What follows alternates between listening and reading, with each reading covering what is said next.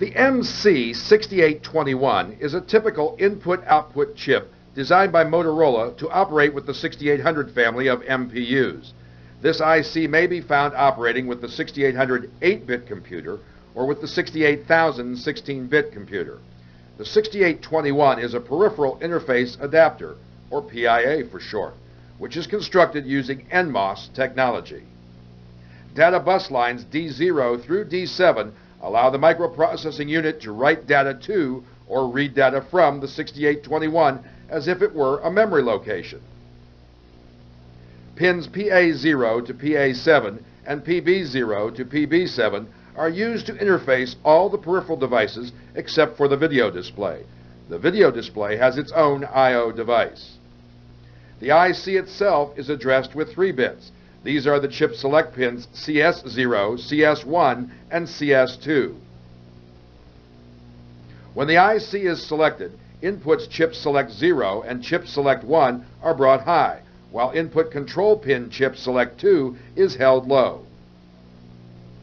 The inputs labeled RS0 and RS1 are the 2 address lines used for internal registers within the IC.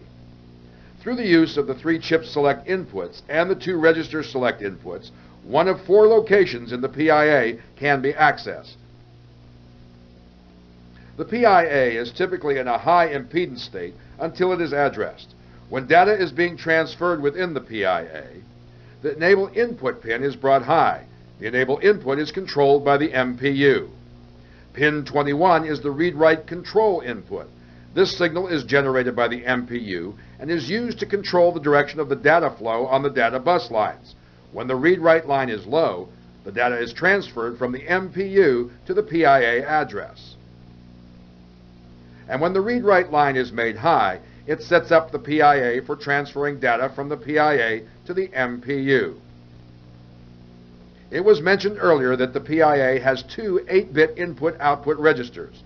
These were labeled PA0 to PA7 and PB0 to PB7. Inside the PIA, these input-outputs connect to 4 addressable registers. As you can see, there are 2 identical strings of registers, and each string connects to the data bus line registers. The peripheral data register and the data direction register are connected internally bit by bit. Since these registers work together, they are considered as being one location on the IC. Therefore, both are assigned one address. As you can see, one set is addressed FF00 and the other set is addressed FF03. The data direction register performs one primary function. It decides if the peripheral data register is to input information or output information. This is ultimately controlled through bit 2 of the control register. If the control register receives a high at bit 2, then the peripheral data register is made an output. If, on the other hand, the control register receives a low at bit 2, then the peripheral data register is made an input. Here is a simple example of how these registers work. In our example, we will use peripheral port A. Keep in mind that port B works the same way. When the processor first turns on, bit 2 in the control register will be low. The processor then writes to the data direction register and gives the input or output assignments. Once this is done, the processor will force bit 2 in the control register high. This allows the instructions contained in the peripheral data register to output to the peripheral device.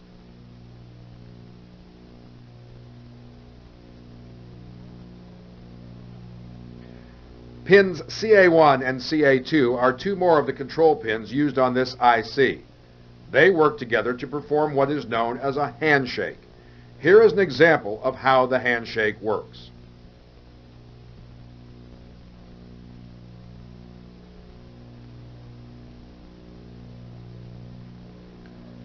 The handshake begins when the peripheral device places a high on pin CA1 of the PIA.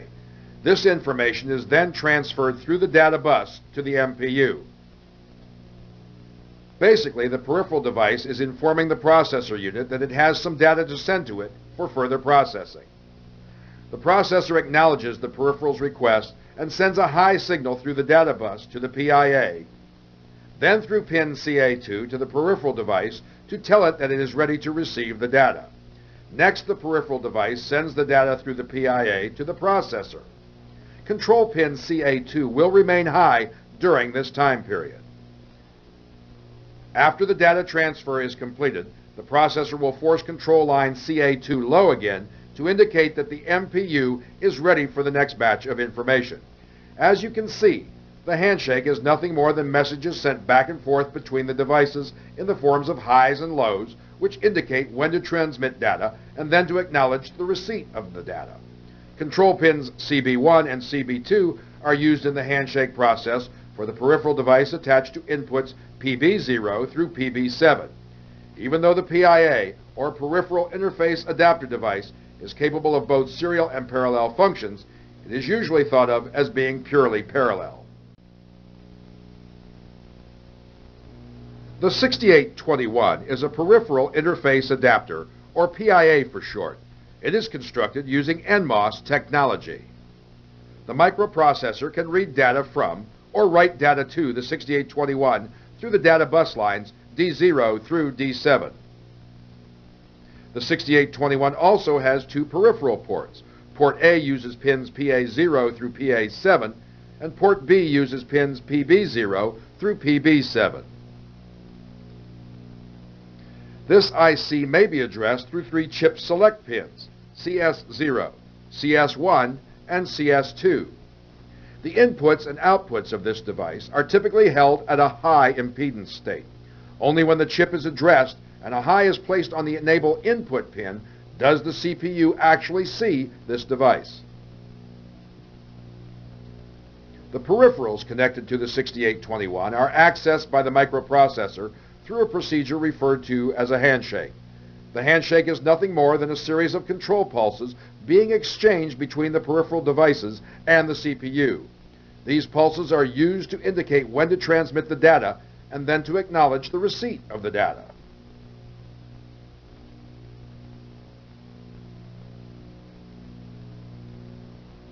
This concludes review number 3. Next, we will examine a typical serial input-output device. Parallel ports are much faster and therefore more efficient than serial ports due to the fact 8 bits or more of information may be transmitted at one time. However, there are situations in which the cost of transferring information in parallel becomes a deciding factor. For example, if you were using a phone modem to communicate with another PC user, a parallel modem would require a minimum of 8 separate phone lines to transfer just the data. More lines would be required for the control signals. As you can see, this would become a very costly form of communication. In contrast, a serial communications link requires only one line to transfer the same information. As was mentioned earlier, the serial ports are slower than parallel ports, simply because the data can only be transmitted 1 bit at a time. Another difference is the bit length of the transmitted data will be longer with the serial device due to the fact certain format bits, like the start bit, parity bit, and stop bits must be added to the data. These format bits are used to control the device for read and write operations.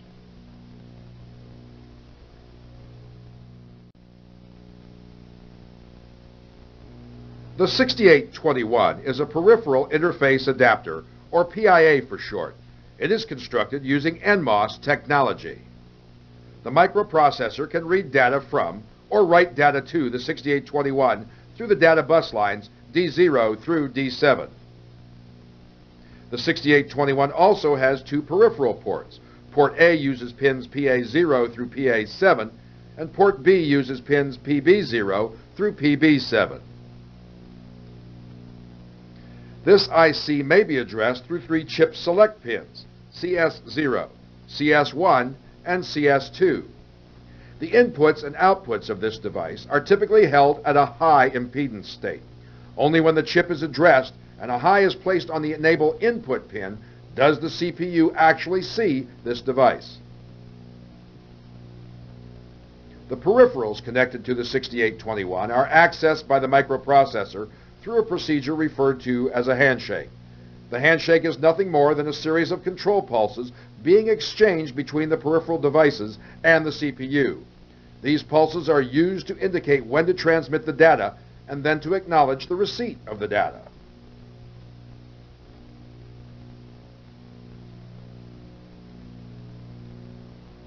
This concludes review number 3. Next, we will examine a typical serial input-output device.